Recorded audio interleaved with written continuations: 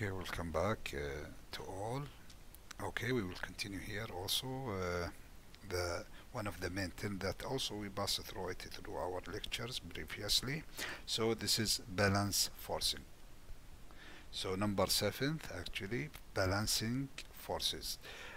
So it is actually whenever there is excessive potential, as we mentioned, the balancing forces raise direct toward its and removal. When a person give undue importance, as we said,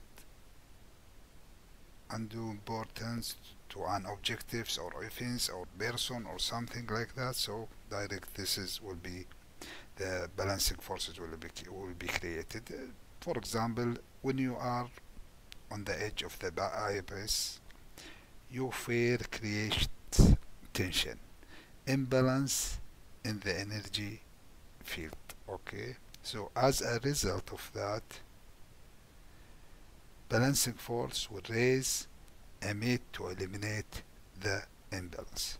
Another example, because in order to eliminate that excessive potential of your fear, balancing force must either withdraw you from the edge or throw you down and finish it, as this is as per the theory.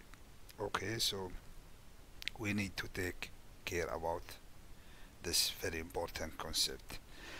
So anyway, the effect of balancing forces for removing excessive potential create the vast majority of a problem.